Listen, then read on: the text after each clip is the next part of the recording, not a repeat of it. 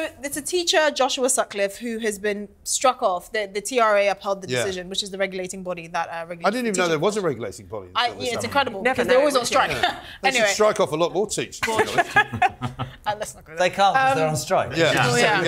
But they upheld a decision to basically bar him from teaching mainly because he refused to call a student by their chosen pronouns. So he misgendered a student. And also he has certain opinions about, gay marriage and all of that, which, he's entitled to have, but mainly because he misgendered the student. And I don't understand why, and I'm going to bring it back to this, why do we need to know this? I think your views on marriage, whether you're pro-gay marriage or whatever, and your views on your gender identity should be in the private space. They should be relegated to the as long as that's where they stay, I suppose. No, exactly, because I think they're in the same vein. Just as a teacher can't go and stand in front of his students and give their opinion on abortion, for instance, you shouldn't be able to pressure someone. Yeah, but they do though. That's the thing. Well, yeah, but if your opinions are on